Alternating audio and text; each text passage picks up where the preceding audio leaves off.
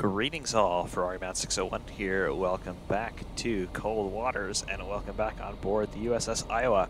Where are we? We are above the Arctic Circle, not too far off the coast of Novaya Zemlya, or however you would actually pronounce that, because I do not at all profess to be fluent in Russian. However, we have got some bogeys in the general area. 1, designated Sierra 1. Sierra 1, what is Sierra 1? We have no idea what Sierra 1 is right now. Okay. Okay. I can assume that they're Russian. Sierra 2, let's flew a little bit closer. 0, designated Sierra 2. Okay. Anyway, we have got some of the best firepower that has ever been assembled in terms of naval history. We have got the Iowa-class battleship, the class leader USS Iowa, and, well, we're going to figure out what is out there. Let's turn her on.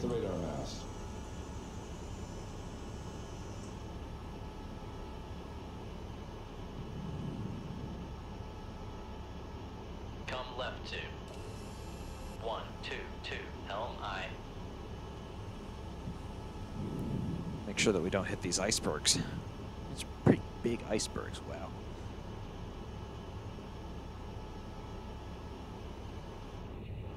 Interesting.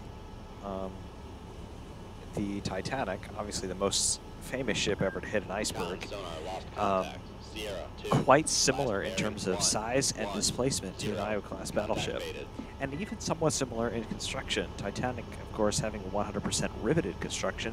The Iowas, particularly the early Iowas, Iowa and New Jersey, the first two built, they had a hybrid construction. Lots of riveting, just like Titanic, but also welding. Welding was a new technology at the time. And of course, these ships were built out of steel plate, much like Titanic was.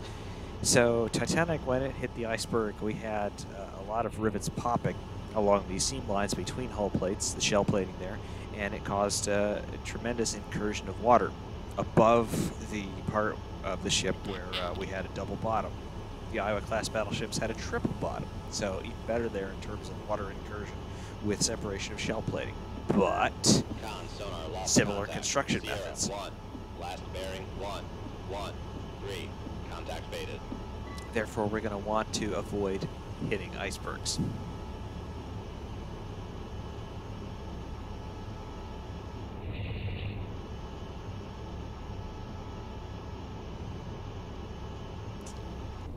We are not getting a whole lot of information here from these targets. We just have Sierra 1. We have lost Sierra 2. And we're going to try and figure out what is going on.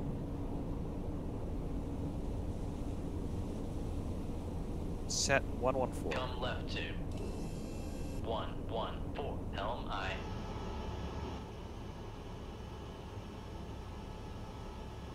Come left to 114. We are at 121. That's going to put us on a pretty close course to this iceberg. We're going to want to watch that. Con sonar lost contact. Sierra 1, last bearing 1, 3, contact Okay. faded.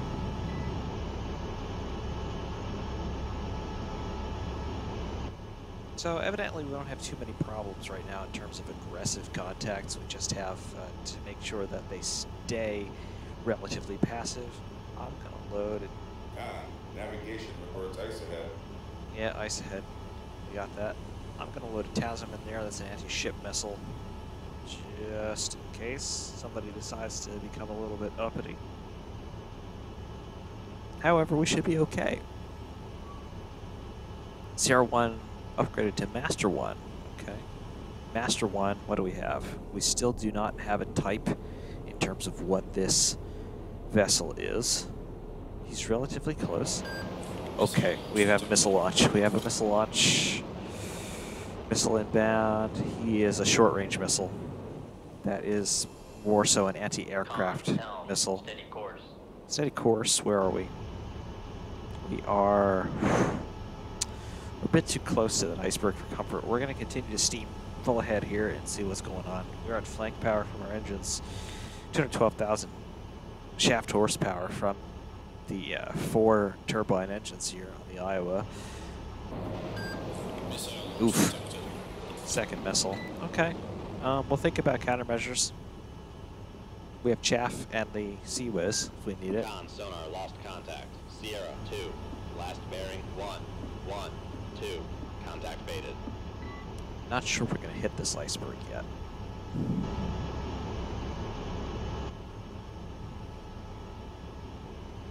Might want to bring our course just a little bit to the right if we need to. Missile launch detected. 10 degrees right rudder. Let's bring it to a little bit to the starboard side there. Should be okay. Okay. Be okay. You can see underwater here the bottom of the iceberg. Should be well clear. Missile bearing 114, distance 10,000 yards. The iceberg may or may not give us some shielding from this, actually. Anyway, we're going to be standing by, ready on the chaff. Con sonar master 1 is classified Cresta. as escort. All right, so we have a Cresta class ship. Con sonar lost contact. Sierra 2. Last bearing 1. 1. 2. Contact Chaff. faded. This will pass directly overhead. Okay. Missile launch detected. That's actually a really good shot from him. Missile launch detected. It's a really good shot from him. Alongside the iceberg. I wonder if he can see that on his radar scope. Probably not. Missile launch detected. Got another missile coming in. Got visual on him from 10,000 yards. CR2 upgraded to Master 2. Okay. Got a missile coming in. Another one at 10,000 yards. 3.3 thousand yards. We're hit.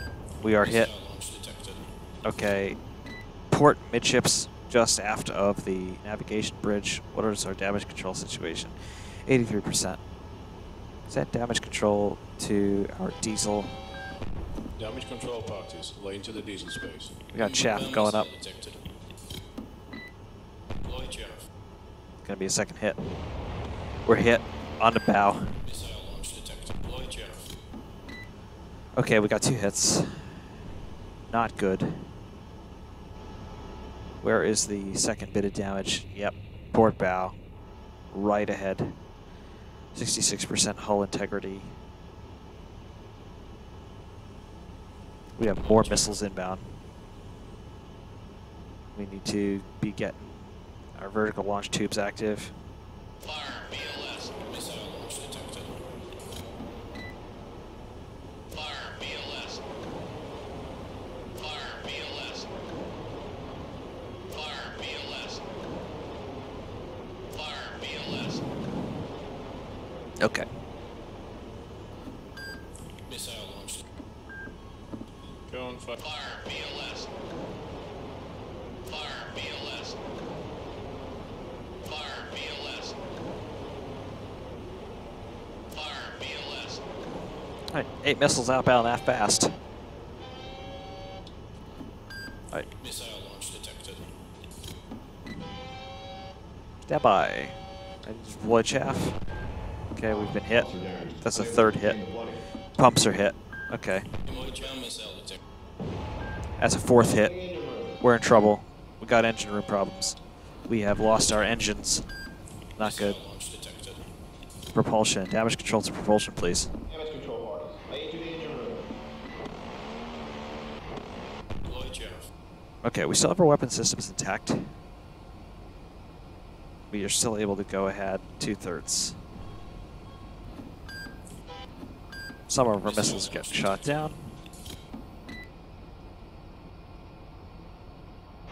Fire BLS. Another VLS away. That's another TASM. We've been hit for a 5th time. Deploy chaff launch detected. Still able to go ahead 2/3. Deploy chaff. Inward bound missile. Missile launch detected. Deploy chaff. Gonna be hit again. All right, we're done. Not good. Not good at all. We are going down by the head. Up to turret 2 already. Abandon ship. All hands, abandon ship. And that is the first time in a very long time that an American battleship has been sunk in combat. I've not done a very good job with this, have I? Got explosions out there. I think our missiles are getting shot down. Yikes. Not good. Not good, folks.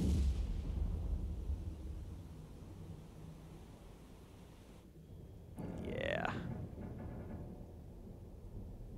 We had 2 hits to the port bow. Obviously, big opening in the hull. One roughly midships just aft of the navigation bridge. Man, that goes all the way up to the top of the armored citadel as well. That would have been a really devastating hit in real life. If you've ever been on board one of these ships, you know that there's a big difference between what you see topside versus what you see underneath. Once you start going down into the hull, you see just every compartment is armored and it's watertight, and there's just, you can't imagine the amount of thought that went into these things in terms of preventing water ingress. So if you had a breach in a hull like that, where the torpedo defense is with the triple bottom, as well as the armored citadel with special treatment steel that is basically making this whole armored box that comprises everything from just forward of turret 1 all the way to just aft of turret 3, that would have been a tremendous amount of force. Totally would have sunk one of these ships. Never mind what was going on ahead. If you had a hull breach ahead, right where we see it here, you would have seen a lot of flooding forward of turret 1, but that would have been able to be isolated. There wasn't a whole lot of reserve of buoyancy ahead of turret 1 because you had a lot of, first of all, the hull narrows out as you head to the bow, but it also goes up in terms of the shear line, which means that you lose your latitudinal volume. In other words, the ship narrows out towards the bow, but you also lose your reserve of buoyancy, which means that most of the ship, in terms of everything that you need to stay afloat, and therefore, because of the architectural plan, everything that you need to stay operational is aft of that point. So basically, turret 1 aft through just after turret 3. That's where all of your command area is. It's where all of your intelligence area is in terms of your fire control, navigation, engines, and all of that. It's all in that armored citadel, basically the box between turret 1 and turret 3.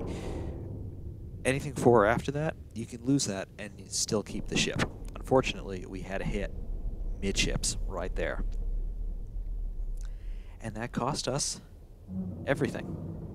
So, being a battleship commander, probably best that I never got the chance to do that.